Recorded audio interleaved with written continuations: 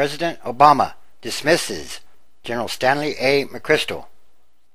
President Obama, on Wednesday, fired his top Afghanistan war commander after only a brief meeting in the Oval Office, replacing General Stanley A. McChrystal with his boss and mentor, General David H. Petraeus, and sending a clear signal that the current war strategy will continue despite setbacks and growing public doubts.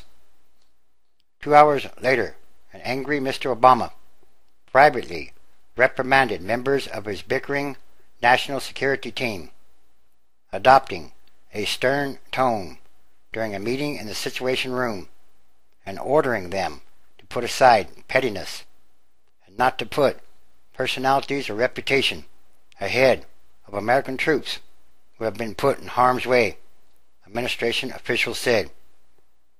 Speaking in the Rose Garden to reporters, Mr. Obama said he did not fire General McChrystal for critical comments about him and his staff in Rolling Stone magazine, nor out of any sense of personal insult. Rather, the president cited the need for his team to unite in pressing the war effort. I don't think we can sustain that unity of effort and achieve our objectives in Afghanistan without making this change, he said. Generals have come and gone in disputes over policy and execution. Indeed, Defense Secretary Robert M. Gates fired General McChrystal's predecessor, General David D. McChrystal, just a year ago. But the removal of General McChrystal culminated a remarkable public waiting game, with White House and top military officials trying to guess what the president would do, and Mr. Obama keeping his cards close to his vest until the very end. While publicly rebuking him Tuesday, Mr. Obama had said he would not decide the general's fate until they met face to face. But as early as Monday night, officials said, when Mr. Obama first learned of the Rolling Stone article in which General McChrystal and his staff criticized administration officials, the president and his advisors were discussing the likelihood that the general would have to go.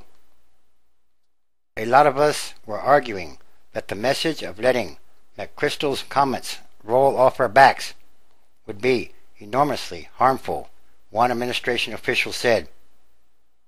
By Tuesday, when the president met with the general's biggest supporter and a powerful one, Secretary Gates, White House and Pentagon officials were already discussing General Petraeus as a most likely replacement.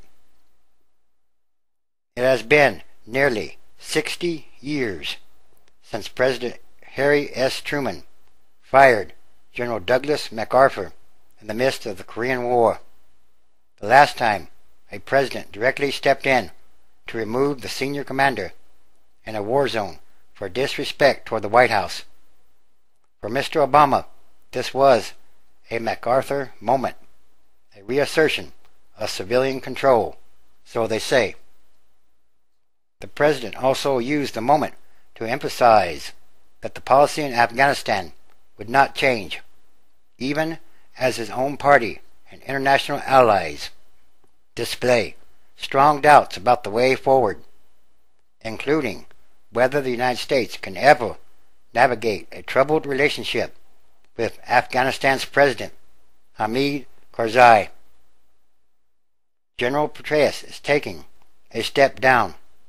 As head of United States Central Command, he has oversight for Afghanistan, Pakistan, Iran, and the entire region. He has supported General McChrystal's point of view during internal administration strategy debates.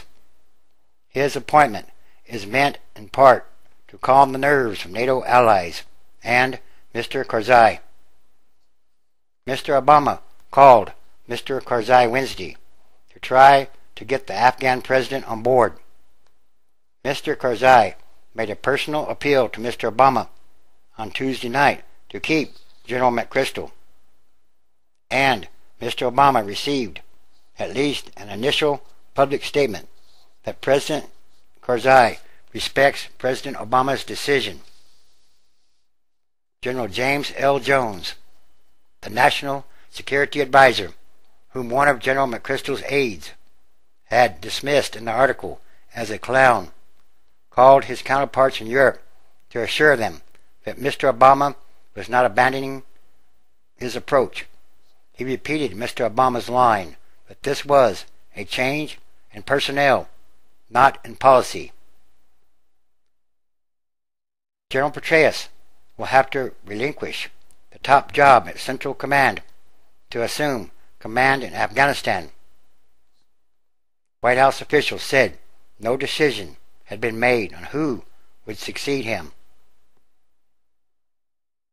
One senior administration official noted that General McChrystal and Mr. Karzai just came off the most constructive week we've had in a while with Karzai, when the two men traveled through Kandahar.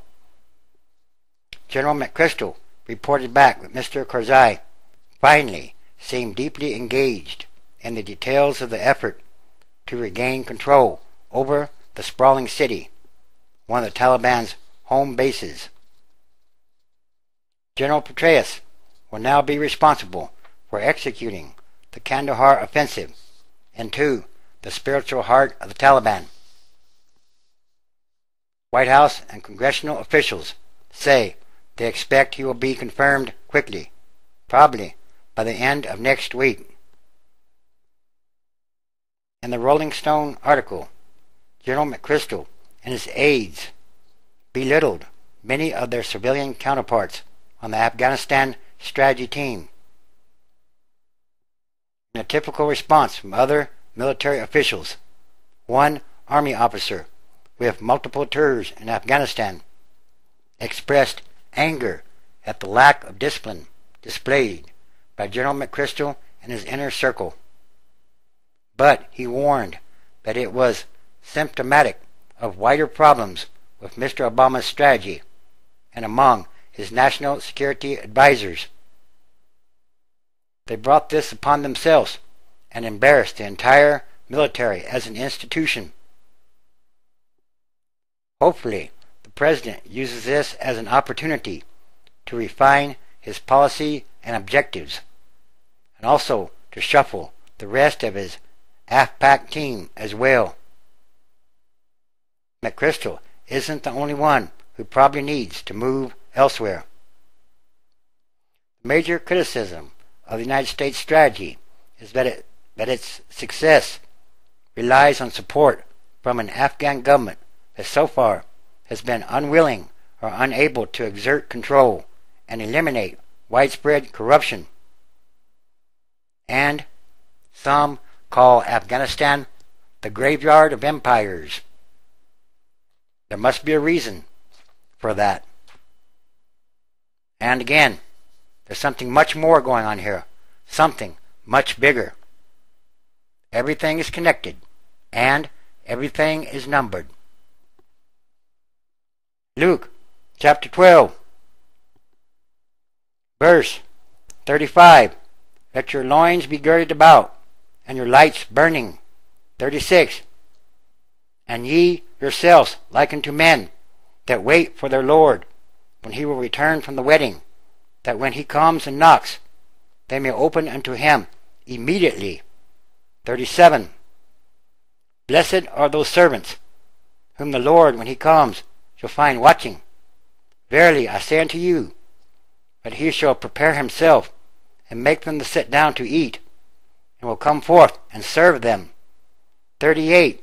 And if he shall come in the second watch, or come in the third watch, and find them so, blessed are those servants.